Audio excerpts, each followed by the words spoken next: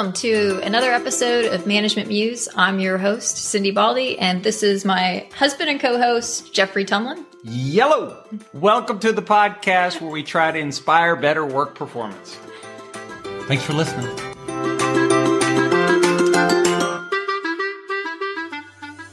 Today's session on Management Muse, thank you for joining us. We have the lovely Darrin Griffin. And Jeff, take it away. You want to give the intro? All right, Musers, we're talking about nonverbal communication today. You probably know this is body language, but in the old... Which we're going to try to break you up. We're trying to break you of that habit of calling it body language, but it's basically how people communicate through things in addition to their words. And we've got the perfect guy to talk about this. He literally wrote the book on it. Darrin Griffin, he's the department chair of the communication department at the University of Alabama. We knew him years back from at the University of Texas, where he did his master's degree, and then he also does deception work with Matt McGlone, who was in last season. Oh yeah, season 1. Yeah. So he has a book on that because one book isn't enough. So he's got a deception book. But today we're going to talk about his nonverbal communication book and all that research. And he does a lot of work with the deaf community. Yeah.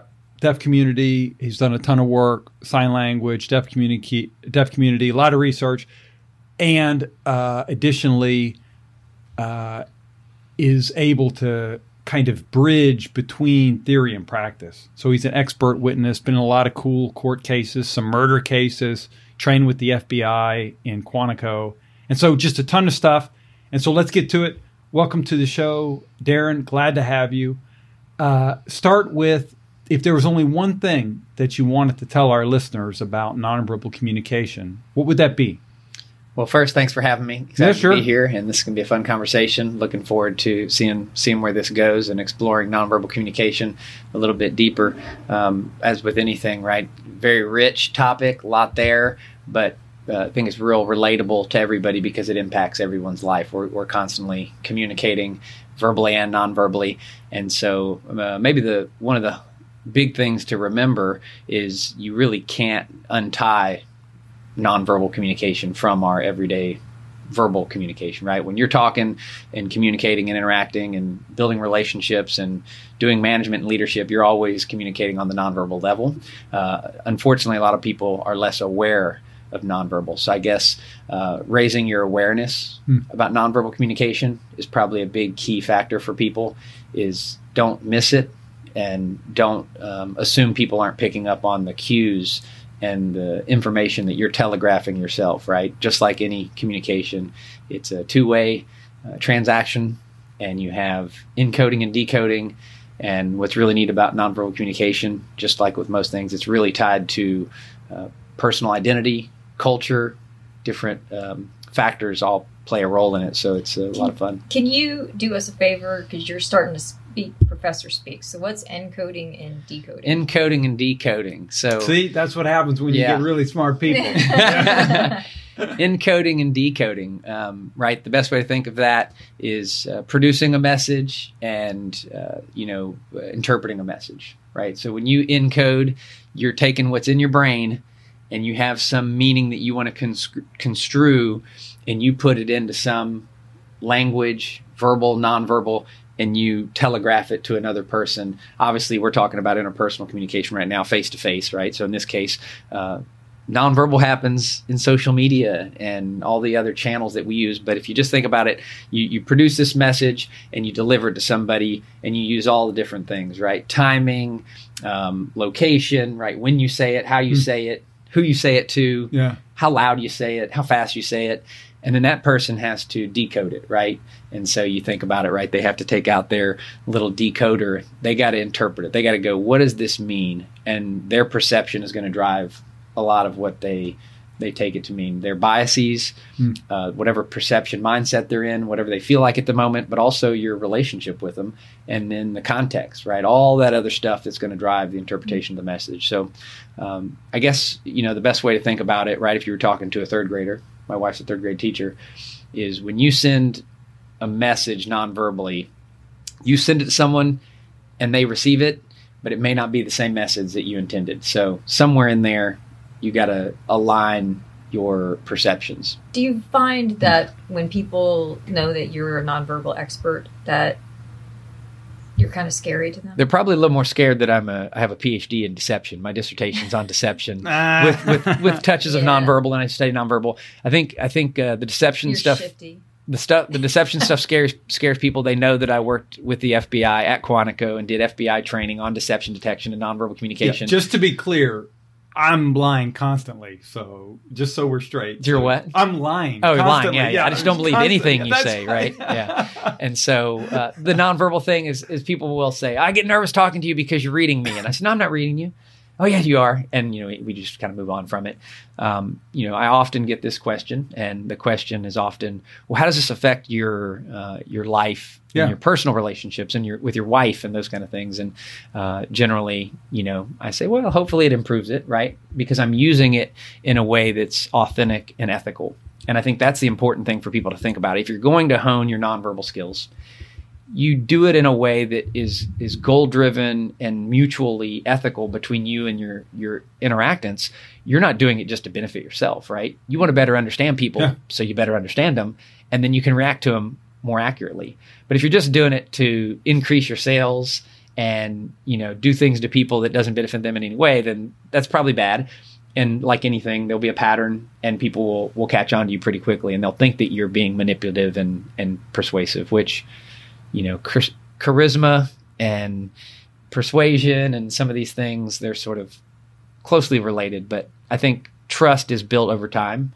And so with any tool, any skill, right? A hammer can build a house, but it can also kill somebody. And you use the right tools and you build trust with them, and people are going to let you in, and they're going to trust you to do the right thing with it. Let's give him a case study. And so Darrin was called in as because he has this expertise in a manufacturing facility where, and can I tell him what the setup was? Sure. Yeah. And so I think it affected a lot of organizations probably. Yeah. So it was during COVID, and the vaccine had come out, and the organization has decided everybody needs to get the vaccine or you can't work here anymore. And there is, he's in Alabama, as we mentioned, and in that part of America, there's a non-trivial percentage of people working in this environment that they were vaccine resistant. They didn't feel like inside the organization they had somebody who could convene the hesitant employees and basically say, let's talk through this, let's think about it. But at the end of this conversation, you either have to get a vaccine or you're not going to be able to work here. And so none of these employees know Darrin. They've never met him. And now take us through what you did to try to make those he did 8 sessions, 8 different group sessions with employees in this company.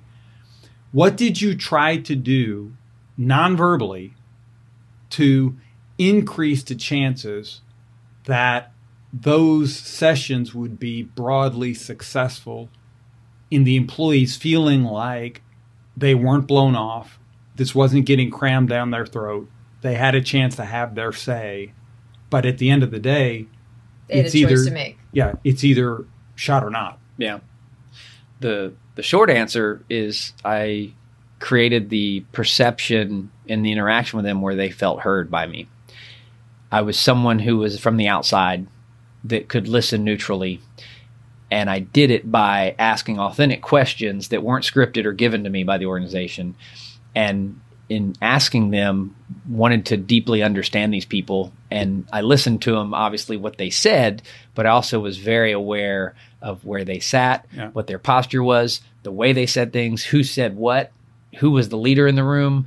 And it didn't take, 45 minutes before I could then repeat to them that I understood the issue from their vantage point as a frontline manager and where they were situated in the organization.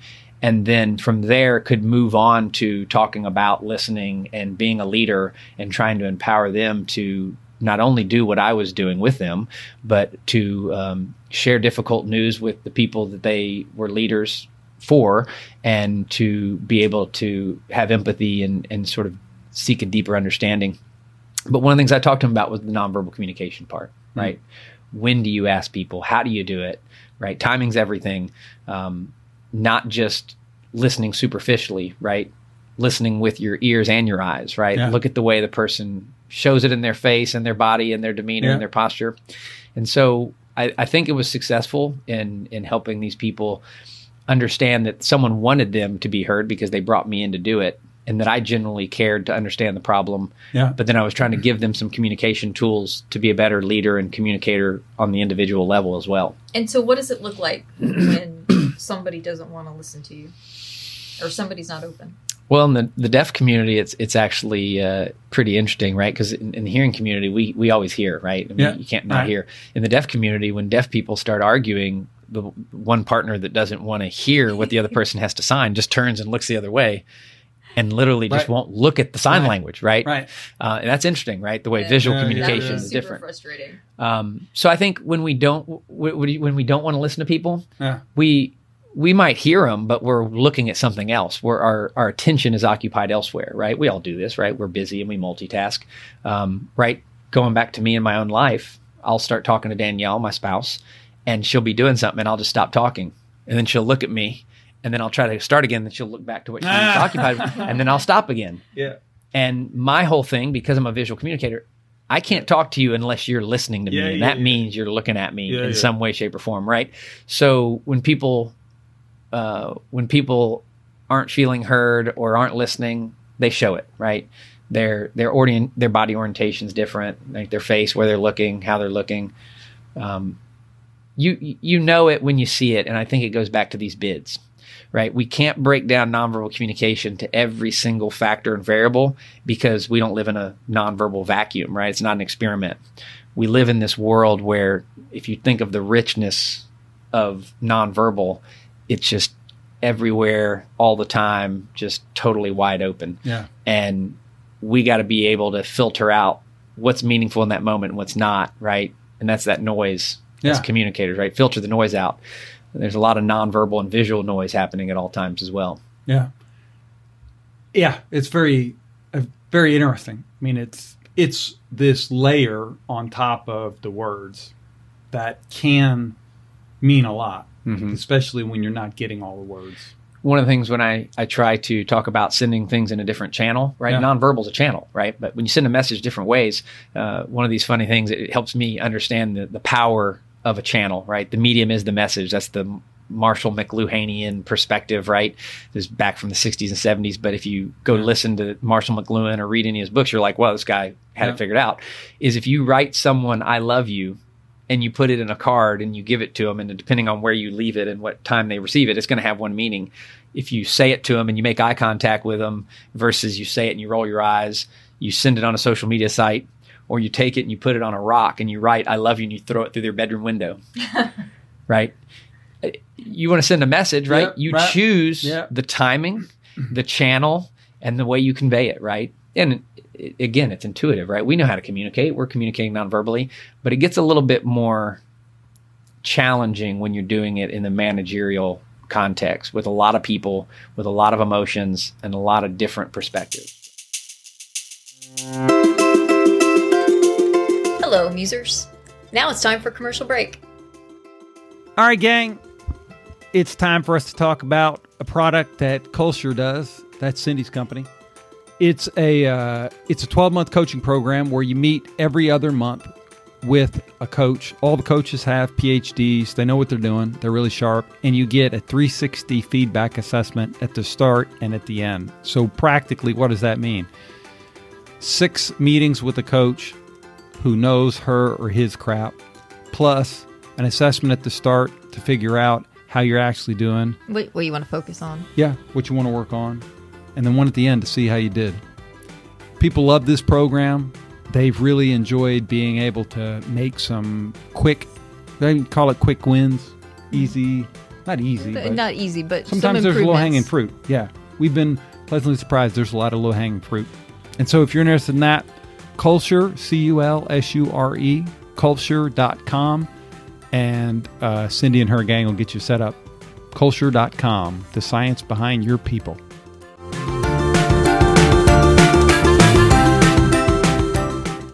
One of the things I liked about your discussion of the manufacturing facility is that you had each of the groups come in and you would position yourself at the classroom with your back to them so that they could see your ponytail. And that was their first impression. Yeah. Why ponytail? What's the nonverbal message that you're sending with, I'm showing you my back and my ponytail? Yeah, I generally don't call it a ponytail myself, but yeah, it's my hair, long hair, whatever it is. You don't call it a man ponytail? bun. I do, but- Man bun. Man bun's better than ponytail. Yeah. Man bun's Man bun. worse than That's ponytail. what I think. Right? So we need to address this. we need to figure out what this is. I think ponytail is an upgrade from man bun. It is. don't It you? totally Before we started, I was polite. going to say, y'all want hair down or man bun, but We I just want like, both. oh yeah, we want both. Get a Yeah. little bit of everything. So the reason they brought me in on this gig was because I think my blue collar roots, right? That I had worked in blue collar jobs in manufacturing. My family has been in manufacturing. I've worked in manufacturing facilities. And so as they brought me in, okay, what's the problem? What are we doing? I did like the client audience analysis, and I'm figuring out the flavor, and I'm like, man, this sounds like a very volatile situation, right? Because this could go anywhere. I said, what room are we going to be in? What's it going to look like? Give me, let's talk about the space. Well, we're stuck in this one room. Well, that ain't good. We in a perfect world, we could be able to move people around, have tables set up so people could collaborate however we want to do it. Okay, we got this conference room. Okay, good. Where's the door? I mean, I had these people draw it out for me, and they're looking at me like, what does this matter? And I said, look, when they walk in the room, the last thing I want to do is I don't want to be the first thing they see. And I'm 180 degrees facing them, and I'm their adversary, some unknown guy. And of course, we have to remember at the time, big handlebar mustache, ponytail, as you call it, and dressed the part, right? I wasn't wearing a full blown suit, right? Creating uncertainty, right? I looked like what they would expect, right? Yeah, I was looking like what they expected. But I sat in, and I sat at the first chair when you walked in the room to the left, and my back was facing the door. Every single person that came in that room looked at the back of my head. Okay, this guy's got a ponytail. This guy, then I turn and look at him, and then we start having casual conversations, right? And they see the handlebar mustache. They see the handlebar mustache, and I build rapport with them, and I make eye contact with them, and I use all these things, the bids, right? Look at them, acknowledge them, make small talk, say something about what they're wearing, how long you worked here, something just totally minuscule. And then build up the flavor. And then, of course, when we got formal and started the meeting, I had someone else introduce me and talk about some of the things that I had done that made me relatable to these people, because I think you got to be relatable. And do they need more of the relatable piece of this guy has a blue-collar background, or did they need more of the credibility of why are we listening to this idiot? Yeah. Or how did that? I think they need both, and I think that's what we got to remember about nonverbal. We can't do nonverbal without verbal. They are always hand in hand. So, we need both. I'm going to transition to when I do police training. All right. So I've done a lot of police training. Jacksonville State University does a lot of police training, police officers. That's actually in Alabama, North Alabama. Right. And police officers have to do continuing education units or CEUs, hours. And they'll do an 8-hour day, and I'll go in there and I'll do training on culture, interpersonal communication, nonverbal, deception, whatever the cops are interested in. And, police officers, right, they don't know who I am. Right. I'm a professor, right? They're cops, right? There's a disconnect there inherently.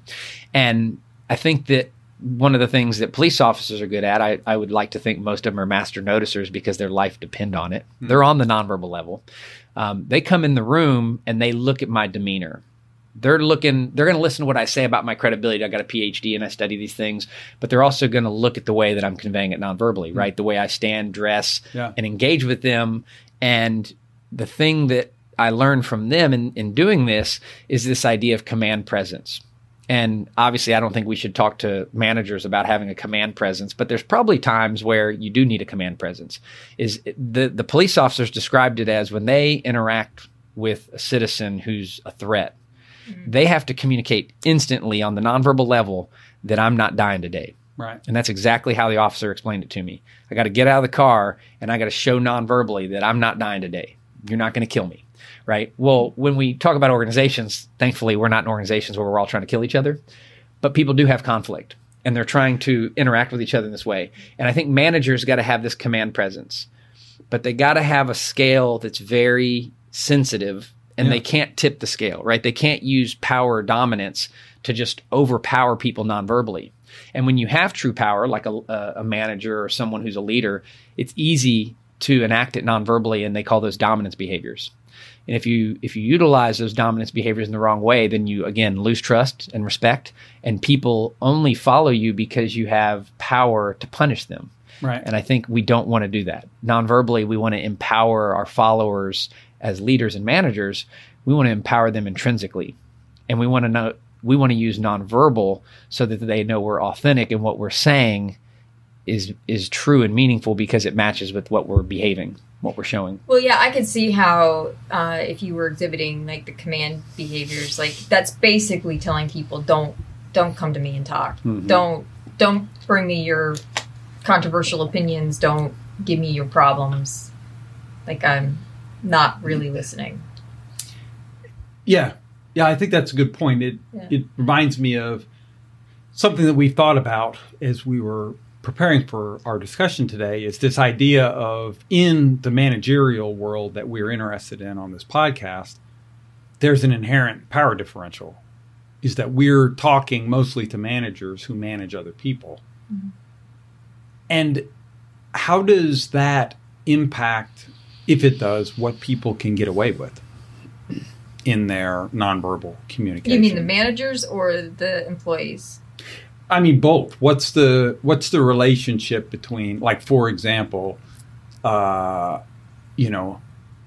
I have more power than you, I think it's been a long time since I've been into this research, but typically the people who have more power in a relationship tend to cuss more, tend to speak louder, are able to shorten turns in conversations, are able to interrupt more often, things like that. And so I'm wondering, what should our managers know about how the differential between formal and informal power, between manager and direct report, how that influences or can influence how we relate to each other in the conversations?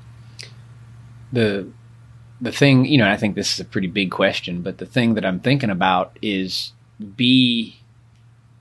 broaden your spectrum of your ability to navigate power and dominance, and verbal and nonverbal, and understanding the relationships, right? Professional, personal. You have the task-oriented communication and the relational building communication, right? So if you think about, these are all dimensions. Now I'm becoming a professor, right? And you have all these dimensions of what's happening, and being able to sort of analyze, right, that globe of what's happening at any point, and being able to know where you are. Right? Know where you are, know what the goal is, know what the power dimension is, know when to play it, when not to play it. And I think people who fail are people who have one persona, right? They always hit the nail with the hammer, right? Every problem is the same way, right? Is they are a leader. And actually I was at a restaurant on Friday night in Tuscaloosa. I don't feel bad talking about it very specifically. I won't say the name of the restaurant, but I was watching the manager. And you knew he was the manager. He didn't have manager on his shirt. Mm-hmm. I knew he was the manager because of the way he was treating people and the way he was walking around. No one else was walking like him. He had this sort of prance and this swagger, and he was touching other people. And of course, he was a white man, and there's a lot of women working in there, and he's touching them, and just totally had like the creep vibes in my mind. Like, I had no respect for this guy. I was looking at him, I'm going, he's got it all wrong, right? And what's happened is he sort of slipped into this persona of, he has the power, he gets to make the calls, he tells people what to do, but he's walking around and showcasing it. Mm-hmm. I'm a stranger and I know who this guy is. The best manager would be the manager that you didn't know they were the manager. You thought that they were a wait staff because they were acting like everyone else. And when something happens and they need a leader, that's when they enact their nonverbal presence. That's when they take command of the situation with their dominance behaviors or their power plays or whatever it is, whether it's verbal or nonverbal. But to just walk around with that presence, I guess you could think of that in the nonverbal world as an affectation, right? He was communicating who he was, and I didn't really need to know, right? So it kind of turned me off, right? Who knows why, right? But why do I even care? But I'm just watching and like, who are these people, right? What's going on here? And so I don't think you want to be that kind of manager. I don't think you want to be the manager. I think that when you meet somebody, they don't necessarily know who you are until you tell them who you are, you tell them what you know, or until it becomes relevant. And so, right, this manager that I'm talking about, maybe it works in the world that he's in. With these younger women who are... Right, that he has to kind of assert this and be this way, and he has to be, he has had this kind of cocky affectation to them or demeanor to them, but it didn't work with me, right? But I'm just one person, right? And so I think that's another important point that we ought to talk about just briefly, if nothing else, is there's a lot of individual difference in the way people communicate nonverbally when it comes to eye contact, facial expressions, body orientation, posture. People carry themselves differently and they communicate differently. And part of it is their personality, and part of it might be their socialization. Part of it might be their culture. Could be their gender, sexuality, could be a disability, right? And so we're in a world now where we're learning all about these identities. And so we have to also be conscious that nonverbal is tied to some of these things. And those things are sort of driving the nonverbal message that people are sending out and how they receive your nonverbal, right? Yeah. I mean, I'm glad you made that point. It's kind of an overarching theme of our podcast is, I wish we could say it differently, but we're really concerned about management. And in most of our conversations, we come back to things are very complicated, and that's the bad news. And we have to try to pay attention to the complexity. But the good news is you don't have to be perfect. We're not asking anybody listening to this podcast to try to be as in tune to nonverbal communication and cues as Darrin is, because that's not the goal. The goal is tomorrow to be a little more attentive than we are today. And then the day after that to be a little more attentive, but you're never going to be perfect. And you're going to misread things and going to make errors frequently, but that's okay. That's part of the normal friction, the cost, if you like to use that term, of being human. But I think I think there's also another point that's in there, and it's that because we do have individual differences, that you have to be adaptable, and that when your message fails with the way that you delivered it, you may, if you have the opportunity, pick up and try to deliver it a different way, because it wasn't received by that person in that moment, and so you have to try to figure out how to adjust. And as a manager, seek feedback, because how are you going to know how people interpreted your nonverbal and your verbal message? You're going to have to ask them in a way that allows them to tell you in a non-face threatening way. And so, I was talking to y'all about this last night at dinner about perception checks, right? Is find a way to do a perception check, because what you thought you saw and felt and heard may not be what was intended, right? We know that miscommunication happens. Find a way that's sort of natural and organic to have these perception checks with people who you trust and they trust you, right? So you might have, in my case, I might have 22 faculty, right? I'm not going to do a perception check with every single one of them, but I'm going to have some trusted folks that understand my true intentions and my goals, and who I know their true intentions and goals, and we have rapport, and I'm going to do a perception check sometimes before I do something, right? How do I deliver this message? When, where, how? Help you plan. And then the other one is to check back in with them and go, how do you think that went? Because they're talking. Everyone's talking in an organization, right? And they're not always talking up to leadership and to management. Sometimes it's going around in circles or going sideways. And so find a way to sort of find the liaisons in the organization. Yeah, I think that's a good point. We have a CEO who we like very much, but she, I think, leans on feeling like if she has the conversation, then it's sort of the fault is on their end if they haven't communicated the message. And there have been many times where I've been like, that's hard for somebody to do with their boss. And so I like the suggestion that it's, getting the perception check, not necessarily from that person directly, but from the observers. Yeah. Other people, third-party perception checks. A little adage, I guess, I use sometimes that I think helps people is information is not communication. And in organizations, a lot of times they want to put stuff in writing and convey it to people, send it an email, right? Whatever different modalities they use. And they share this information as though it's going to cause some change or it's going to communicate something. And I think it's important when you think about nonverbal, right? Is nonverbal, again, it's not body language, right? It's a different type of information, highly ambiguous, very rich, total up to interpretation based on time, space, relationship, and all that. And so conveying information and adding nonverbal at the individual level based on all that nuance and that granularity that we understand as managers helps us breach that that goal, right? Helps us read the intent and the message that we're trying to look for. And so let's get to a very pressing question. Oh, can't wait to hear this one. I'm sure it's going to be ridiculous. What is your choice as a nonverbal expert when you choose handlebar, mustache, and ponytail? I think the hair and the mustache are conveying two different pieces of your identity that you want communicated for people to relax around you or whatever. The mustache is not a typical mustache. It's like an old-fashioned, wonky one the with Baron, the wings. like With the Red wings. Baron. Yeah, Yes. like old Western. Yes, it's fantastic. I'm not even really a fan of facial hair, but Yeah. you and John Banas, you guys can pull off facial hair, and I applaud you. And you should go into like that mustache contest.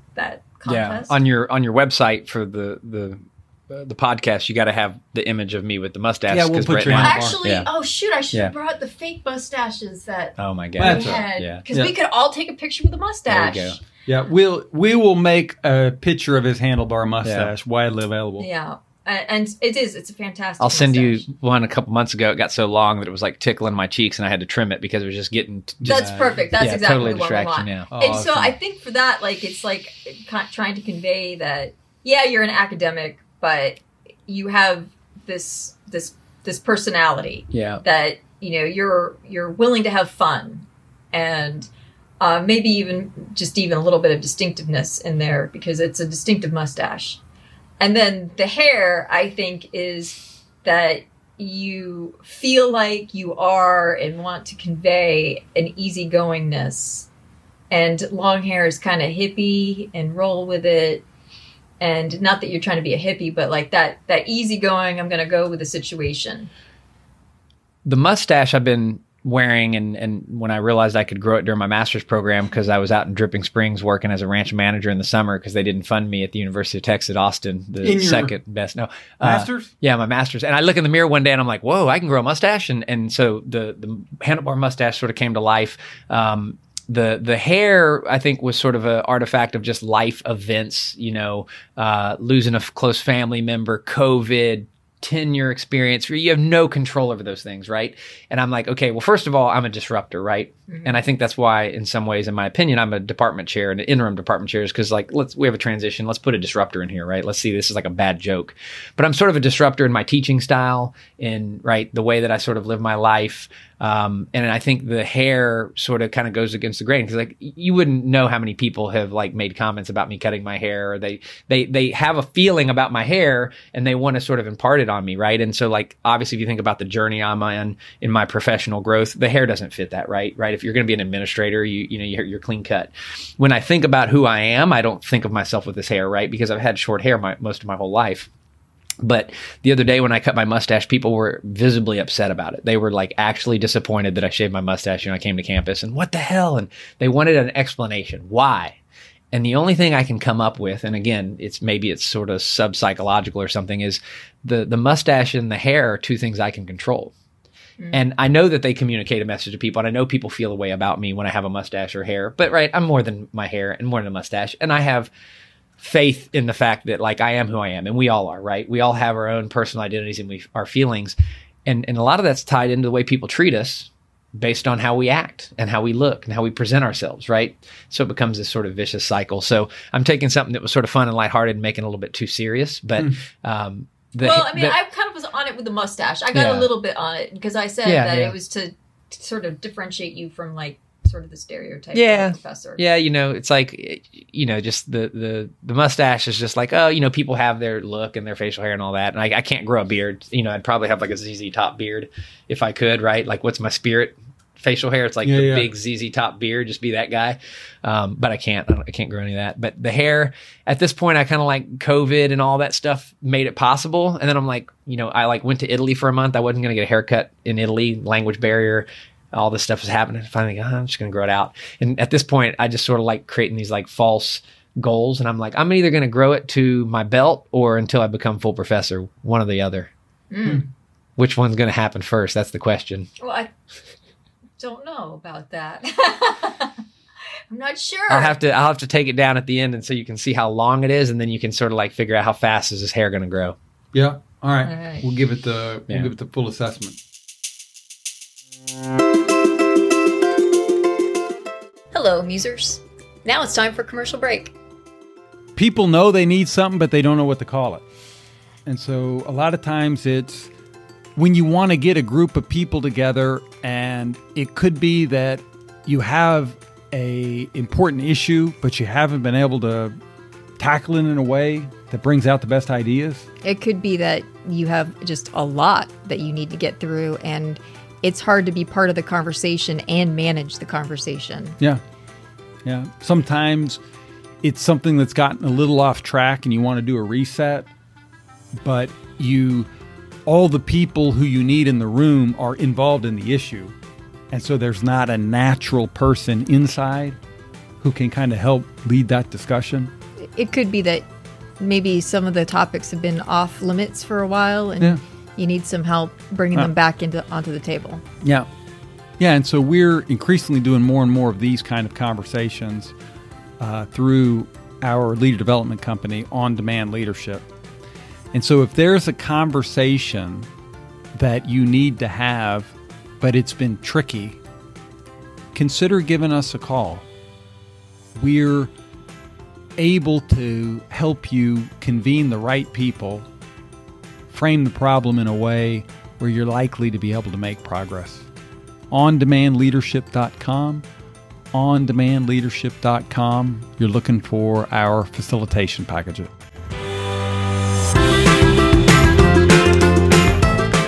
If you were going to give bad nonverbal advice, terrible advice. Or what's the bad advice that's out there. Yeah. What's bad conventional wisdom? Yeah. That any nonverbal behavior means something, right? That even a frown doesn't always mean I'm upset. It could mean that I don't know. Yeah. Potentially, I'm feeling a certain way, self-adapters, right? There's all these different things going on. So bad advice is that, when people are doing this, they're doing this or lying. Yeah. When they're doing this or thinking a certain way, right? There was this thing called neuro-linguistic programming that was like, when people are looking up to the left, they're being creative. And so then therefore they're lying. And I'm going, just the logical principle of that. There's no research that supports it, but when people are telling the truth, they're being really creative. Yeah, because they're telling a version of the truth, right? Yeah, and I think that's an important thing to remember too, is that people they act and behave and they say things, but it's always a choice out of an infinite number of things they could have said and they could have shown nonverbally. And ultimately, if you know the person, you trust them, and you know their motives, they're generally probably good, and they're probably trying to tell the truth, but they're telling. Now I'm getting into deception stuff. They're telling the least damning version of the truth, right? And there's probably some politician that said that in front of Congress at some point, right? I told the least damning version of the truth. But yeah, don't try to interpret nonverbal behavior as an absolute. Be tentative. That was one of the things that I learned when I was studying nonverbal. It's actually not a language. So like just because somebody does this, it doesn't actually mean in the book. I'm defensive. A story that I learned from one of my mentors in academia, who was a nonverbal scholar early in his career, and he still, does it. Once a nonverbal scholar, always a nonverbal scholar. He was in sales when he was younger, and I don't know where he learned this, because he was probably studying nonverbal, that he was selling homes to people, and when he would walk into a house with somebody and he was trying to sell them different houses, he would go in front of them into a room and enter the room first instead of behind them, like what you traditionally do. You let the customer go in first, just politeness. He would get a leg up and get out in front of them, and he'd turn around and he would look and he would see where they looked. And when they looked at something, that's what he talked about. Instead of what he thought they wanted to hear, right? Selling the kitchen. No, that is interesting. Yeah. If they look at the cabinets, talk about the cabinets. If they look at the sink, you talk about the sink. Yeah, we can change that. You like that sink? Right, ask the questions. And it's a very specific story, and it's sort of cool for sales, but I think it actually is a good story to remind us about people. Non-verbally, people direct their communication in the area of their interest. They're either going to look at it with their eyes, they're going to orient their body, they're going to do something to communicate their interests and their goals, right? So if you're really paying attention to people in a situation, based on the way they act nonverbally, you're going to know what they care about, and then it's going to help you ask the right questions or talk about the right things. But that's a whole nother level of consciousness I mean, you're going to have to practice for a while before you can get to that naturally. Yeah. Yeah. It's like there's this whole layer of amateur communication, which is what do you want to accomplish and what's the best way. But at the pro layer, they know what they want to accomplish or would like to accomplish, but they're letting it happen. They're not forcing stuff. And instead of, okay, I want you to buy this house, and here's my main points for why this would be a good house, and here's the thing on the price, and here's the thing based on the number of kids you say you're going to have and the number of kids you already have. Instead of doing all that and getting all ginned up with the evidence, you're going to spend an hour with them walking through the house and trust that if you're paying attention, if you're being observant, and if in fact this is a fit, you're going to be able to find the organic ways in the conversation to much more powerfully cement their decision. And we talk about that a lot, because letting things unfold is harder to do because you're giving up a lot of the control. Mm-hmm. But increasingly, we're finding in the work that we do in organizations that we're following where their eyes are going, to the cabinets, metaphorically, or to the windows, instead of being the people talking about cabinets and windows, even though we know a lot about cabinets and windows. It's that needs-based approach, right? Is you let the client lead you. Sometimes they don't even know what they need, right? They don't even know they like cabinets. Their eyes just get drawn to them. But I think that's important, but I think it's important for managers, right? Same thing, right? You're doing it in your organization because of the communication skills you have. Managers, right? Follow the information, follow the nonverbal breadcrumbs. They're going to lead you to what people are feeling and thinking. And, what people say is important, but it's probably... It's impression management. Like, you're not usually just saying something without having some sort of goal or motive behind it. Anything else that you want to share with our managers before we integrate everything, and then we'll give you last words? Looking for that golden nugget, huh? Well, I'm going to integrate a few. And so I think some of the key things that come out of this podcast are, if we only have one recommendation, it's to be a super noticer. Pay attention. You don't have to always know what people are thinking or feeling, but if you're paying attention, it increases the chances that you're going to have a better, more comprehensive read on the environment that you're in. It won't be perfect, but it'll be better. 2, don't feel like raised eyebrows always mean I'm about to get mad. Because sometimes raised eyebrows means I'm unsure. Sometimes it means I'm about to scratch an itch. It could be anything. So one thing is not a telltale signal. And then if I can add the third thing, it's to don't try to be right. Try to be the best version of yourself in that conversation that you can be, and then see what happens. Yeah. There's situations that mercifully most people in most situations are forgiving, and we are able to take all this junk in our head, all these agendas that we have, stuff to do, we're busy, a million things going on, a million things we're thinking about, and we actually function pretty well together. It's not perfect, and we've got stuff we're trying to smooth out in companies and more broadly in our society. Well, perfection is, if people are involved, perfection is not actually attainable. So we're striving for excellence. We're not striving for perfection, as Adam Grant has said. And as Cindy and Jeff are saying, be willing to be wrong, be comfortable in that space, but do it when it's appropriate. There's things that you can't be wrong about in certain organizations, right? I mean, y'all do healthcare stuff. There's going to be times where you can't be wrong, and if you do, then it's damning. And but there's times when you're dealing with people, nonverbal communication, trying to get the message, trying to build the relationships and stuff, and it's okay to be wrong.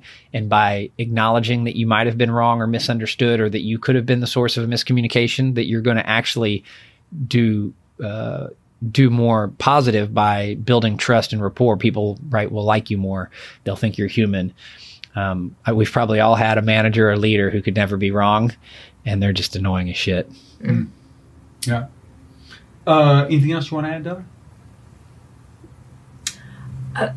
Well, one of the things that was going through my head when you were talking was, we have this rule in society, the golden rule, do unto others.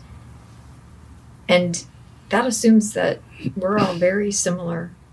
And there are similarities, but we're also very different. And I think about, I just did a class for a few people in an organization about communication. And a few of them were like, well, I hate being touched when I'm crying. So I just walk out of the room when other people are crying. And I'm like, maybe just read the cues, because some people, it's okay to just not have anything to say and hang in the moment. But some people are going to want company, and some people are going to want comforting. And just because you don't want it, that may not be a good guide. Mm-hmm. And so I think countering, sure, don't be horrible to people, because you wouldn't like that. So I get the gist of why we have the rule. Yeah. But I think you have to be more nuanced than that by listening to what people are actually saying to you that they need, and then also paying attention to the nonverbals.